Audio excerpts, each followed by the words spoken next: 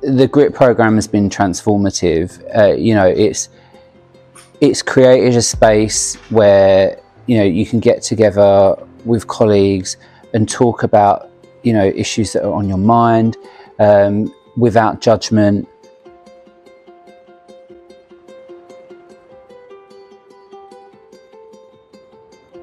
I think for me, grit has been really helpful in my approach to working with students, because it makes me see students as individuals, in the sense that, you know, we all have such busy lives, busy agendas, busy days, you know, especially when you're teaching huge cohorts of students, and you often forget that every person in that room is an individual, and being able to, you know, empathise and put yourself into the student's position is really important. And I think grit has really helped me with that.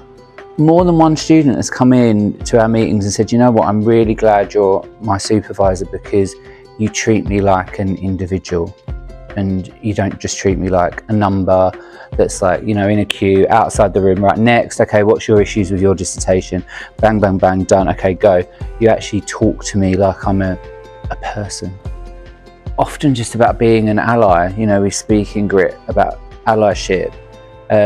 It's not about completely knowing and completely understanding exactly where, you know, the student's background or you know, their protected characteristics, but it's about putting yourself in a position as an ally and being able to understand from that perspective. And I think that's how I've used grit in my work with students. Difference is what makes the world a fantastic place, and I think that grit really